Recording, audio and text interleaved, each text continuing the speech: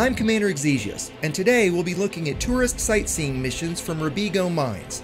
This small outpost, 436 light-years from Seoul, offers VIP sightseeing missions to the nearby Cirrus Atmospherics tourist beacon in Sothis.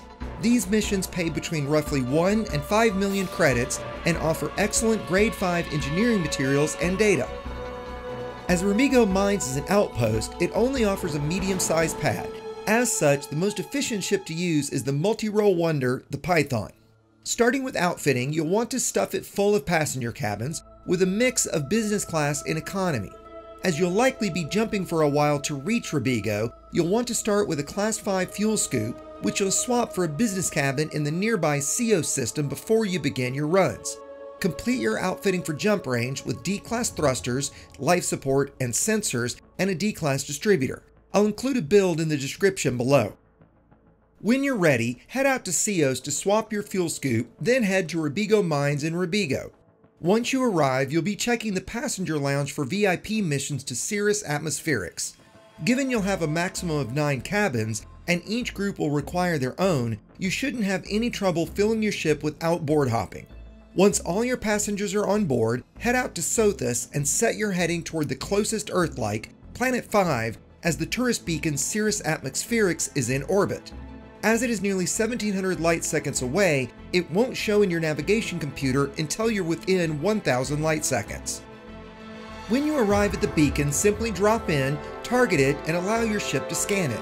While scanning, go ahead and plot a route back to Robigo so you can jump quickly. As it's likely you'll be carrying criminals, you won't want to stay around for long. Once scanned and your passengers have had their look, jump back to Robigo. When you land at Robigo Mines, open the passenger lounge and collect your rewards.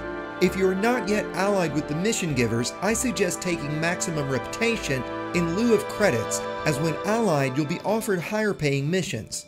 Using these missions, you should be able to make about 60 million credits an hour, or a bit less if you choose the rather valuable Grade 5 engineering materials. While these missions require a roughly 70 million credit Python, they are not only an excellent way to earn credits, but to also gain exploration rank.